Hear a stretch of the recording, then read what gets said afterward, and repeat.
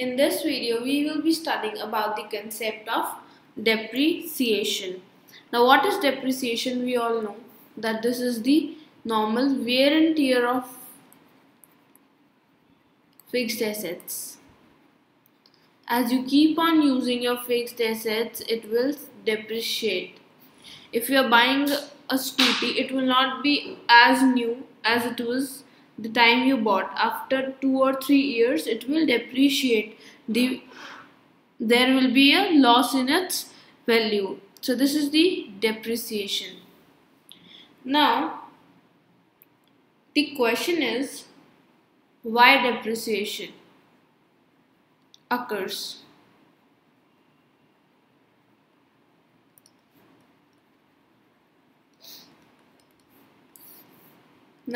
First reason is your expected obsolescence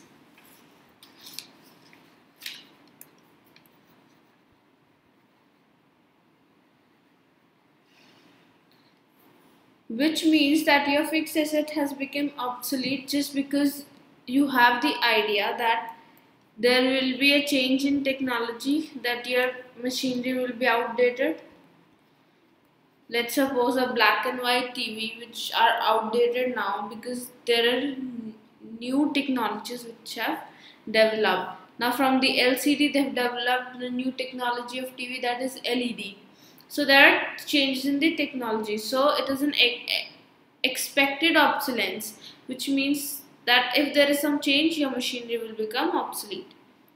Second is due to the loss of the value of fixed assets when these become obsolete, outdating owing to change in demand.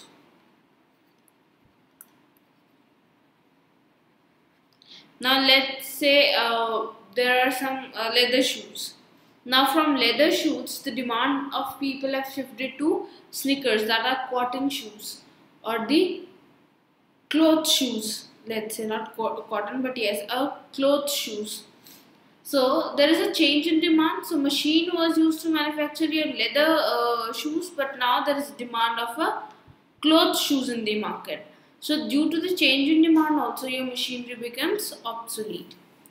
The second one we have is unexpected obsolescence.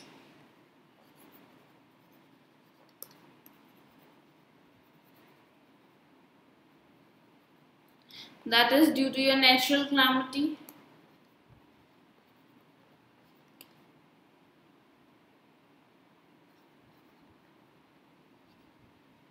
Then due to the fall in the market value of an asset, if there is recession.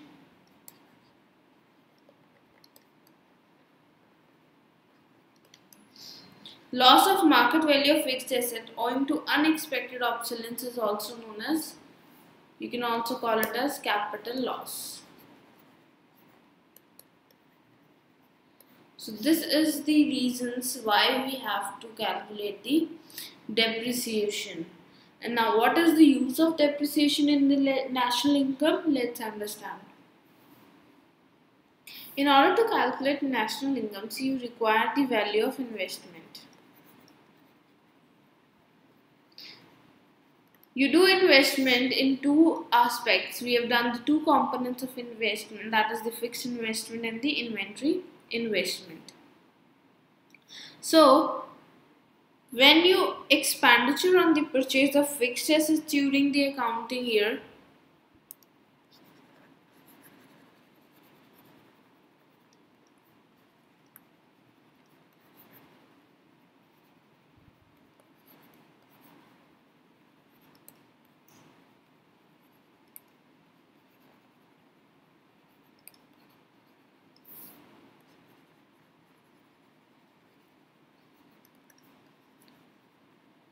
plus expenditure on the inventory stock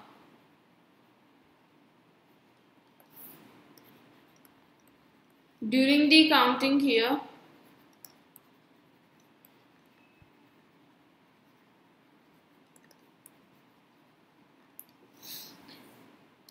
makes your gross investment.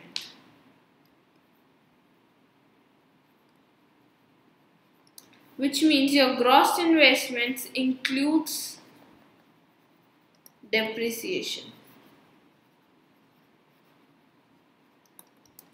right? But in order to calculate your national income, we require net investments, which means your net investments is equal to your gross investments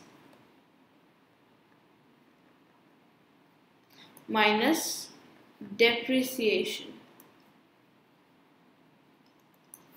So in this way we calculate by deducting the depreciation, we calculate your net investments. Or if you have to calculate anything in gross, you add the depreciation and you get the gross investment is your net investment